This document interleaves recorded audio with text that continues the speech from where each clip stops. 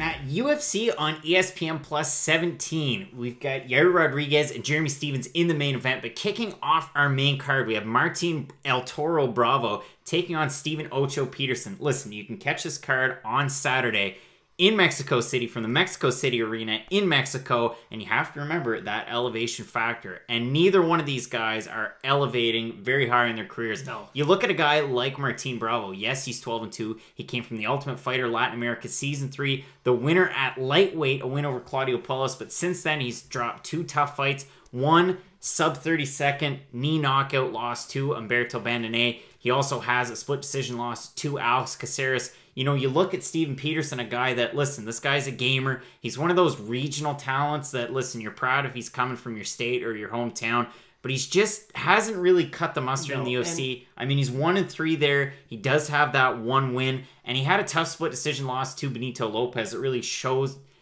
you know, what he could do. Dana White's Contender Series Season 1, Episode 7. But, Matt, it's kind of a tough one to predict. I mean, the odds are basically pick 'em at this point. What can you tell us about this fight? I mean, it could be a very entertaining fight, to be quite honest, because neither guy, and this is no disrespect to either guy, they're not really UFC caliber fighters, and the loser is probably going to, you know, probably get cut. But all that being said, it could kind of be one of those, like, sloppy brawls that could be really entertaining in the end. I mean, Steven Peterson's got a ridiculous chin on him.